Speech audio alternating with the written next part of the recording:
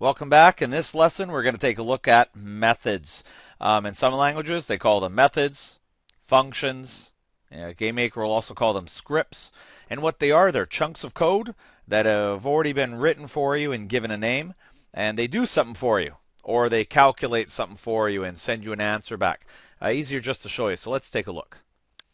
You'll see here in my little sample program, I've already used methods before. When I hit the space bar, you use a method called instance create to create an object.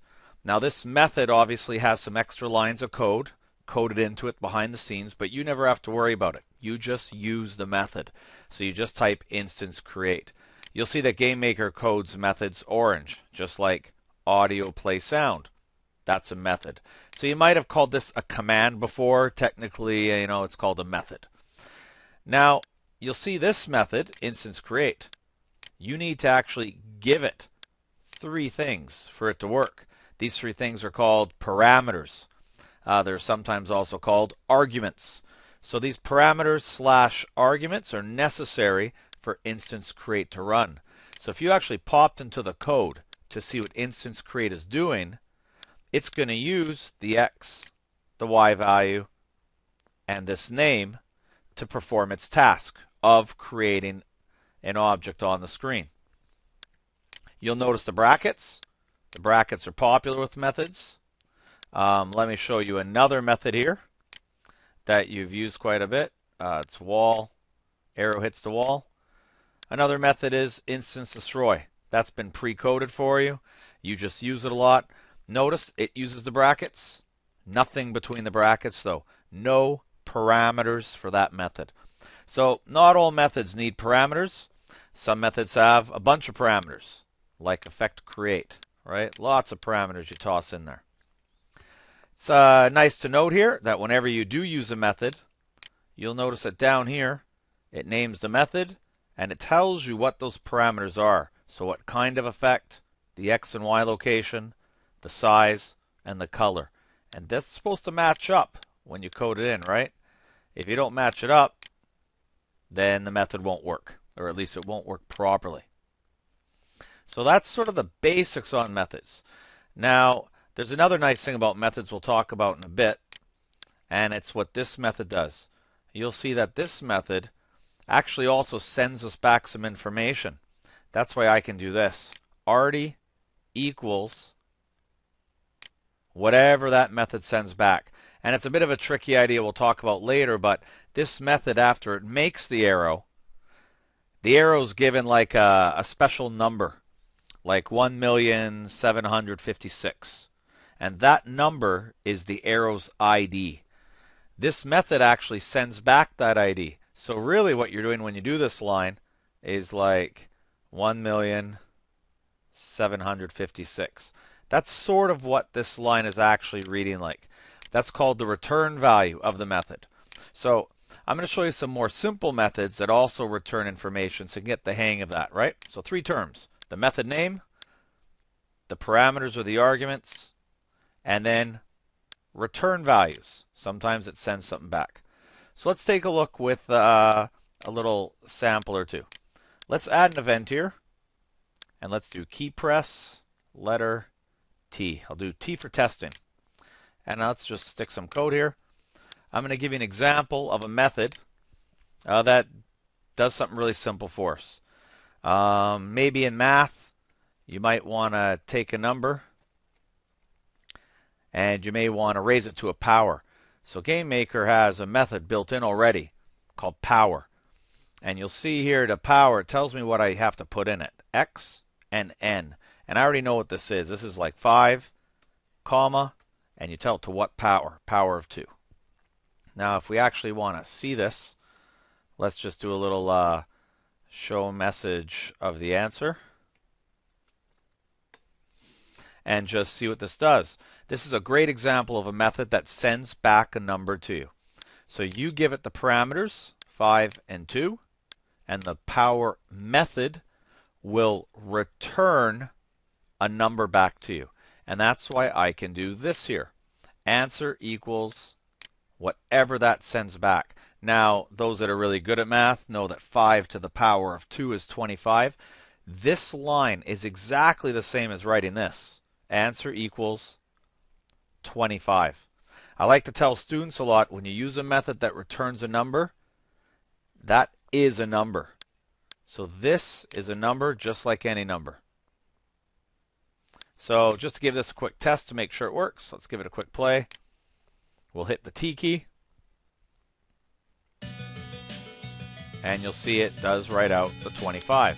So that's a nice little task for us. Now, that task you may say, well, I'm never going to do powers. I would just do that in my head. But remember, you have some other nice methods you can use scattered throughout GameMaker. If you actually go to the question mark here, you can peek inside their list of methods and variables and things to know. And there's a lot of things there. They're not all methods, but there is one there that's a really useful one. There's one called point distance. This is a method, returns the distance between these 2 points. So let's just give that one a little go right now and see what happens. So point distance. Notice all the GameMaker methods here do usually give you a pretty decent description of what they are and how to use them.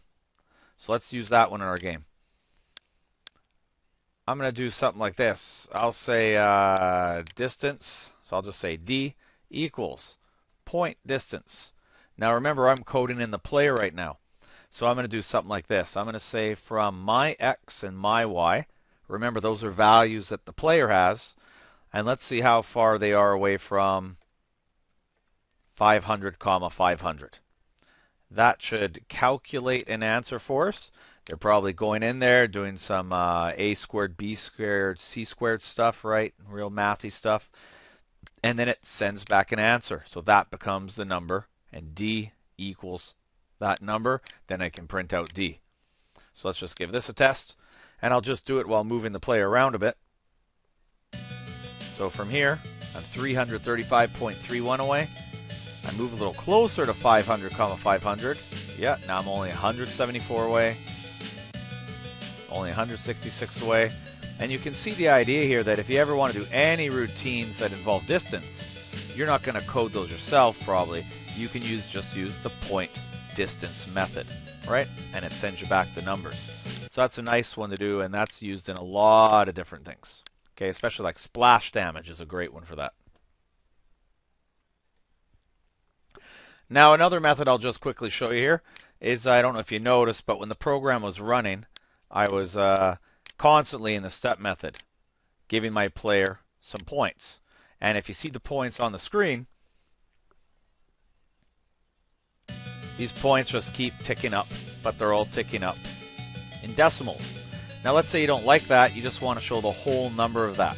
Let's just find a little method that'll help us out with that. So when I go to the help thing here, I can go math, and then it has other math functions I should be able to find out. So here's maths. I keep scrolling. Now I already know the answer to this, but here's some nice math methods. They call them functions here in GameMaker. Here's one called floor. Let's see what this one does. Returns. So it's going to send us back a number. The given number, rounded down. Oh, perfect. So I give it a number, it rounds it down. So what I'm going to do is I'm going to use this one in my draw method here. So let's just go to draw. Draw. And when I'm right here, instead of drawing out the player's points, I can just do this. I can draw out the floor of the points. Now you can use methods like this inside of other methods like string.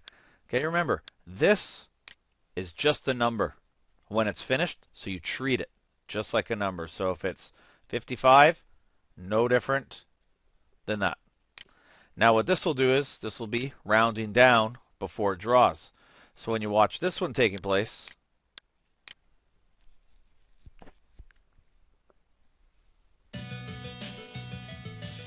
you'll see that the points this time, they don't actually show the number, right? They're just showing the floor of the number. So the points are slowly trickling up. Now remember, that's not seconds, right? That's points, so it seems a little slow, but it's sort of working nicely. Now this idea of using the methods, we're going to use them a lot in the rest of the course, right? And I'll just be sort of freewheeling and using methods out of the blue. If you never know what a method is or you want to read about it more, that's the place to go. Into the index, type that method in. Like if you see me use point distance, oh, point distance tells you the distance between, the 2 points. And then you get to use it. Now, lots of methods. Some send you back numbers, some send you back true, false. Let's take a peek at one or two of those ones. So let's go to the player here. I'm going to do a little method that checks to see what's at a certain location. So just to show you true, false, here's a coin. And this coin, I'm just peeking here at the X and the Y position. This coin is at 144, 400. So 144, 400. You guys remember that one. 144, 400. And let's go to that T key again. And I'll just take this code out. If I wanted to ask if there was a coin there, I know there's a method in here called position meeting. Now the position meeting method, it wants an X and a Y. So let's give it 144, 400. And I want to know if it's meeting a coin. Now the nice thing with this method is if I actually look it up in the help file, this one says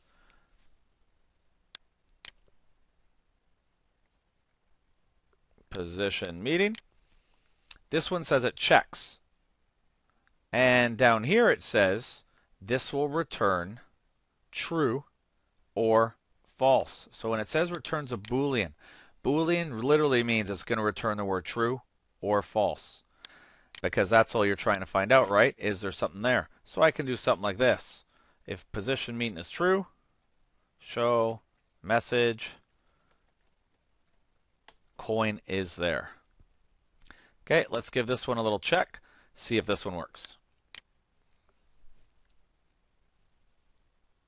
So when I hit the T key, and there is a coin there. Okay, which is pretty good. Now if you wanted to get fancier with that method, you could even do this. Remember, you don't always have to put in hard numbers there. I could say the player's running this code. I could say player X, player Y. So the player X and the player's Y, is there a coin at that location? So basically this is another way of checking, am I on top or touching a coin? When I give this one a go, you'll see as I constantly hit the T key, I hit T now, it's not doing anything. I'm not on a coin. But when I get near a coin, there is a coin there, right? My X and Y position is hitting the coin. So you'll see how these methods eventually are actually going to let us do a lot of things that maybe you've already been doing just with like the collision event. We'll be able to take control and do a lot of these things manually by using a lot of the pre-built methods. Next lesson, we're actually going to show you how to sort of make your own methods / scripts so that you can make your own chunks of code and give them names and make your programs way more efficient. Thanks for watching. We'll see more about methods later, but that's a good little intro. At least you can start using them.